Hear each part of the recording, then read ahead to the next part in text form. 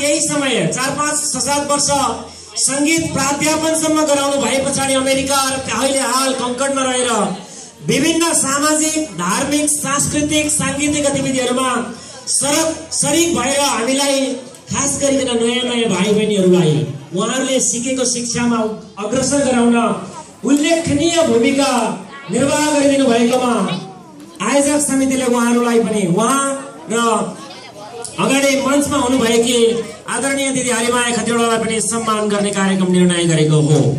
र उक्त अभिनन्दन ग्रहणका निम्ति मञ्चमा आइदिनु हुन म संगीत अन्तर्गत तबलामा स्नातकोत्तर हासिल दाजु सागर खास गरिकन प्रेम सागर खतिवडालाई मञ्चमा आइदिनु हुन अनुरोध गर्न चाहन्छु। प्रेमको खानी कृष्णकै जन्मदिनमा अर्को एकजना प्रेमको खास गरिकन संगीत तबला वादनमा प्रेम एउटा सागर उभिसक्नुभएका एकजोडी व्यक्तित्वलाई मैले अगाडि मञ्चमा उपस्थित गराउन सफल भएको छु। यस क्रममा उहाँहरूलाई अभिर अर्पण गरेर सम्मान जनाइदिनु हुनका लागि म गुरु पण्डित र आजका प्रमुख कर्ता घनश्याम शर्मा दाजुलाई मञ्चमा अगाडि ल्याउन चाहन्छु।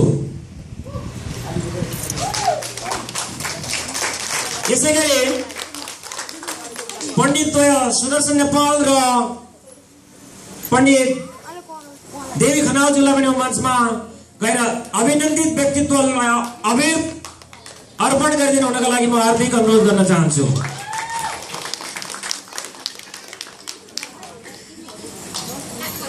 यहाँले तालीले करताल तालीले आजै यो हामीलाई नानीहरूलाई अघि हामीले भाजन सुनिसकेका छौं, भजन सुनेका छौं, उहाँहरूका चेला चेलीले गाएका हुन्। ती भजनहरू उहाँहरूको नाचो उहाँहरूले सिकाउनु भएको।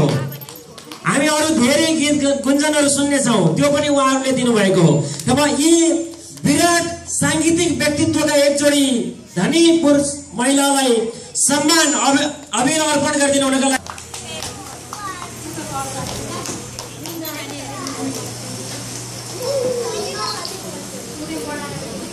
यहाँहरूले अहिले तालीमा कन्जुसाइ नगर्ने बेला तालीले करताल तालीले सम्मान गरिदिनु होला। सागरजी र हरिमायाजी यहाँहरूको गोकुलमा कृष्णको जस्तै प्रशंसनीय होस्, कैलाशमा शिवको जस्तै प्रभावमय होस्, वैकुण्ठमा वैकुण्ठ अधिपति विष्णु भगवानको जस्तै होस्। खास गरिकन कंकर्डमा यहाँलाई पाउन हाम्रो गर्वको कुरा हो।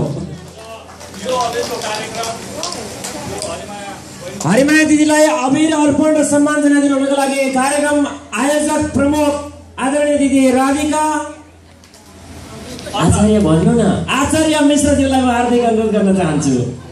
उहाँले दिदी हरिमाया अधिकारी खतिवडालाई अभिर अर्पण गर्दै हुनुहुन्छ।